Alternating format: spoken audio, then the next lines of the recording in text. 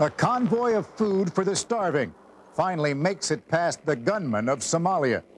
And Ted Koppel talks with the feuding warlords who say they're ready for the U.S. to bring peace.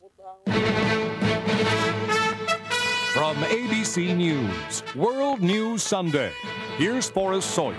Good evening. Even before U.S. troops arrive in Somalia, relief supplies have broken through the month-old siege of the port city of Mogadishu. Planes loaded with food have also landed in the central city of Bardera. But the anarchy in the country continues to make it nearly impossible for relief workers to do their jobs, which means everyone is waiting for the U.S. to arrive. Ted Koppel reports tonight from Mogadishu. Forrest, it's a tough way to learn geography, but when U.S. troops are about to enter an uncertain environment in a strange place, our interest is suddenly seized. We're coming to you tonight from Mogadishu, the capital of Somalia.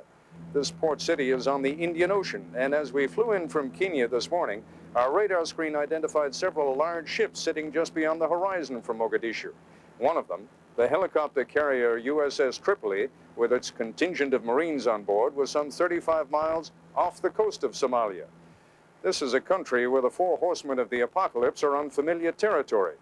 That makes the Marines, expected here any day now, a very desirable alternative.